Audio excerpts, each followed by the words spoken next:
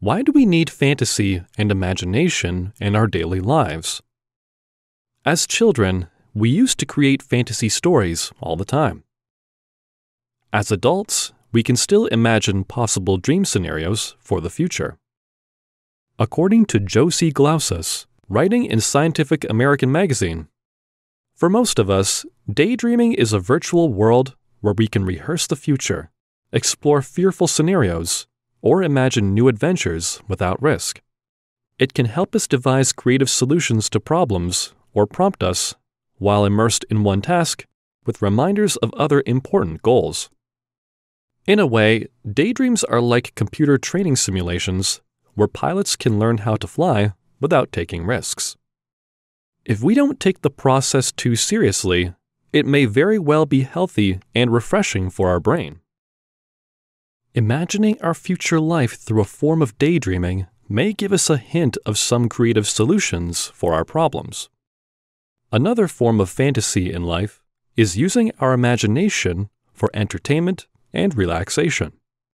When you see a movie full of fantasy, you dive into the story, not creating anything yourself.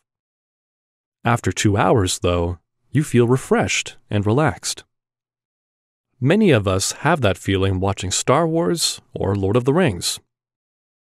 Excessive consumption of fantasy-based movies, stories, and games, however, may become intrusive. You just swallow up content produced by others. The more you consume fantasy content, the more addictive this process becomes. Outside content suppresses your inner desire to use your own imagination in any personal projects. The body and mind are not designed to tolerate intense feelings of fear, shame, anxiety, and guilt. So it makes sense that fantasy and imagination can provide temporary breaks during this time of intense negative emotions. Clearly, there's a significant psychological need to fantasize and create stories. It's no wonder that people have created myths, legends, and fantasy stories since ancient times. Throughout history, humankind has imagined and created similar fantasies. The dream of flight is an obvious example. There is special presentation from the Library of Congress called The Dream of Flight.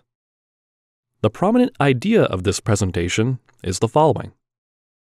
From the beginning of recorded history, almost every culture has had its own version of winged angels, winged horses, dragons, or flying carpets.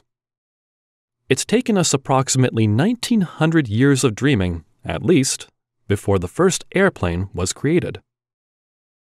The patterns of our fantasies when it comes to flight are very similar between various cultures. As Robert Goddard, the American inventor credited with building the world's first liquid-fueled rocket, put it, "It is difficult to say what is impossible, for the dream of yesterday is the hope of today and the reality of tomorrow." If we analyze this quote closer, a familiar pattern emerges. Dream yesterday, hope today, reality tomorrow.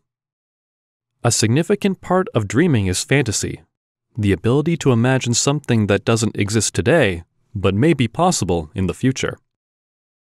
If we were to choose one word to describe the Walt Disney Empire, it would be fantasy.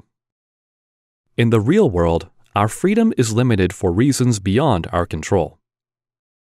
In a fantasy world, however, we can imagine and explore any situation without the risk. Therefore, fantasy and imagination provide us with the opportunity to craft new ideas and creations.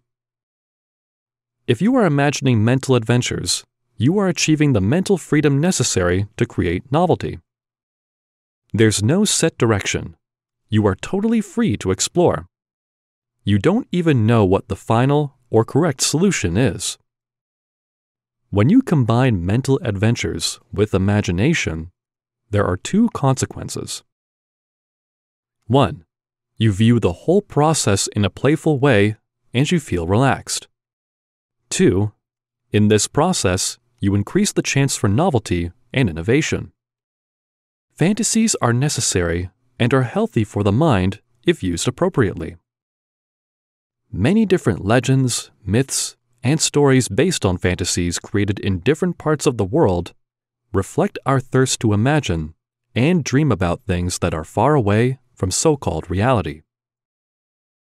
The pattern is still true today. Fantasies from yesterday have started, at least partly, to become the realities of today. We can conclude this short discussion with a quote from Albert Einstein. When I examine myself and my methods of thought, I come to the conclusion that the gift of fantasy has meant more to me than any talent for abstract, positive thinking.